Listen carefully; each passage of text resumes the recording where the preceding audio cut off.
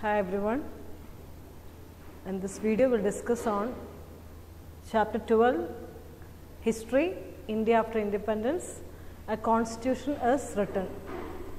Children, page number 161. So we know that after India got independence, we had a written constitution. It takes 3 years to form this constitution. There were around, before designing the Indian constitution, around 300 people from different parts of the country.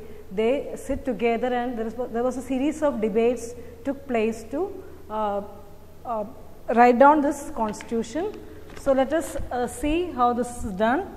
Between December 1946 and November 1949, around 300 Indians had a series of meetings on the country's political future.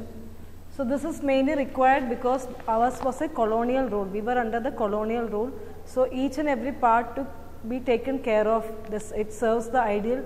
It should be an ideal constitution for that we can provide equality and everyone is equally treated. For all these reasons, people from different parts, political leaders, they sit together and discuss on this topic. And on 26 January 1950, this constitution came into effect.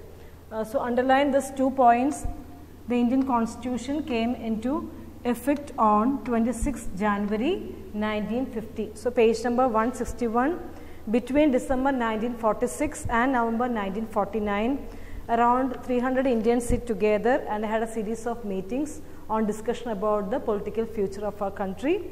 These discussions resulted in the framing of Indian constitution, and it came into effect on 26 January 1950. Now let us see the important features of Indian constitution. First point, universal adult franchisee. This we are studying from class 6 or 5 onwards. You all know what is universal adult franchisee.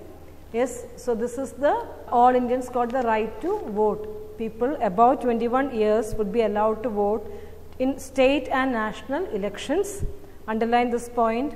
Earlier, this was not been given, or Indian people have not given a right to choose their leaders.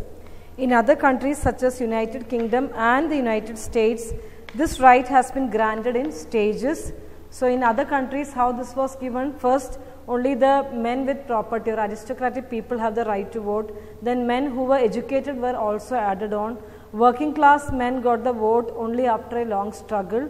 Finally, after a bitter struggle, this also we studied in civil rights movement, the American British women were granted the vote. Now, soon after independence, India chose to grant this right to all its citizens regardless of gender, class or education. So, after independence, we all got the right to vote. People who are above 21 years of age are allowed to vote in both central and state elections. This is known as universal adult franchisee. Second feature is equality before the law to all citizens. This also we studied in fundamental rights. Page number 162, underline the points, children. It guaranteed equality before the law to all citizens regardless of their caste or religious affiliation. There were some Indians who wished that the political system of a new nation be based on Hindu ideals and that India itself be run as a Hindu state. They pointed to the example of Pakistan, a country created explicitly to protect and further the interest of particular religious community, the Muslims. However, the Indian Prime Minister Jawaharlal Nehru was of the opinion that India could not and must not become a Hindu Pakistan. So in India, it was determined that we will treat all Indians as equals, irrespective of our caste or religious faiths. Third one, special privileges for poorest and disadvantaged Indians. This was also a serious problem faced in India. There were caste system and people were treated unequally in India in the earlier times. So third feature of the Indian constitution was that it offered special privileges for the poorest and disadvantaged Indians. Underline this point. So this means first they abolished the untouchability. The practice of untouchability was abolished. Then that means earlier Hindu temples, they were only open to higher caste were thrown open to all, including the former untouchables. Then after long debate, the Constituent Assembly also recommended that a certain percentage of seats in legislatures as well as jobs in government be reserved for members of the lower caste. That we can see now also there are reservations for people from lower communities. So that percentage is still there, still prevailing in India, that people from lower caste have been given certain privileges or concessions in the education field as well as in the job opportunities. Now, third point you can also mark here, along with this untouchables, the Adivasis or scheduled tribes were also granted reservation in seats and jobs. Like the scheduled caste, these Indians too had been deprived and discriminated against. This was done because in India people were treated unequally. People from lower caste were not treated by the higher caste fairly. So this was the reason for providing privileges for this lower caste in jobs and seats. The tribals had been deprived of modern healthcare and education, while their lands and forests had been taken away by more powerful outsiders. The new privileges granted them by the constitution were meant to make amends for this. So the new constitution changed this attitude of India towards the lower caste people. They were given certain privileges. So this is the third feature of Indian constitution. Now the Constituent Assembly also discussed on the powers of the levels of government. So there were discussions regarding the central government, what should be the powers given to central government and what should be the powers for state government. So underline page number 163, underline, the Constituent Assembly spent many days discussing the powers of central government versus those of the state governments. There was a strong opinion that a strong center would be in a position to think and plan for the welfare or well-being of the country as a whole. Underline this point. Other members felt that the provinces should have greater autonomy and freedom. A member from Mysore feared that under the present system, democracy is centered in Delhi and it is not allowed to work in the same sense and spirit in the rest of the country. So that was the situation. The strong center is required for a strong nation. That was the discussion mainly. Now, how the constitution solved this? By providing 3 lists of subjects. So by this problem was resolved by the Constituent Assembly by providing 3 lists of subjects. They are union list, state list and concurrent list. So there were 3 lists prepared, accordingly the government can act. So the children, page number 164, underline the second paragraph. The constitution sought to balance these competing claims by providing 3 lists of subjects. A union list with subjects such as taxes, defense and foreign affairs, which would be the exclusive responsibility of the center. Underline this point. Central government will look into the topics such as taxes, defense and foreign affairs. State list included education, health, which would be taken care of principally by the states. Education, health will come under state governments.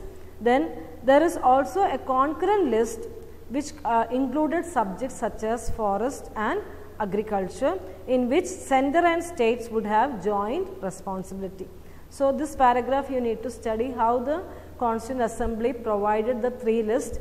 Name the 3 lists: union list, state list and concurrent list. So each one have different subjects also. This you need to study. Now another major debate in the Indian Constitution or Assembly were about the languages. Which language should be taken as our official language? So most of the people have the opinion that once British go, we should throw out this language also. English should not be there. The main language or official language should be Hindi. But people from South, they were not that much fluent in Hindi. They said if you keep on insisting on Hindi, then we may form another state. We will not join with the country. We are going to discuss now. So another major debate was about the language. Page number 164, underline, third paragraph. Many members believed that English language should leave India with the British rulers. Its place, they argue, should be taken by Hindi. Now, those who did not speak Hindi, India has different languages, especially when you come to South, they don't have that much of access to Hindi.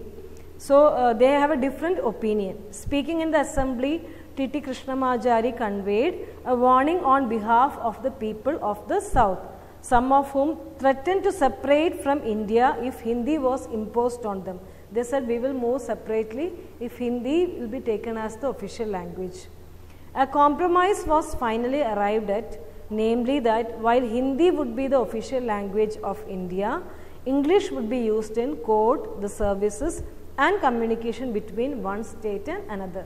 So, English is a uniform language, everyone know this language. So, people decided that courts, then for communication purposes and in the services, in the offices we can use English as the language, while Hindi is considered as the official language of India.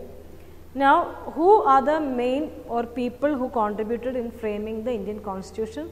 That is in the next paragraph. The most important role was played by Dr. B.R. Ambedkar, who was the chairman of the drafting committee and under whose supervision the document was finalized. Underline this sentence, Dr. B.R. Ambedkar was the chairman of the Indian Constitution or drafting committee. Now, Dr. Ambedkar pointed out that political democracy had to be accompanied by economic and social democracy. Giving the right to vote would not automatically lead to the removal of other inequalities such as between rich and poor or between upper and lower caste. With the new constitution, he said. So, what he said is, like we already said that equality is given. So, mainly you can see equality in giving votes, all are treated equally. Above 21 years of age, everyone can vote in India. So, what he said is, along with this, we should economically and social democracy should also be there. This means there should be removal of other inequalities such as rich and poor, between rich and poor, underline this, or between upper and lower caste.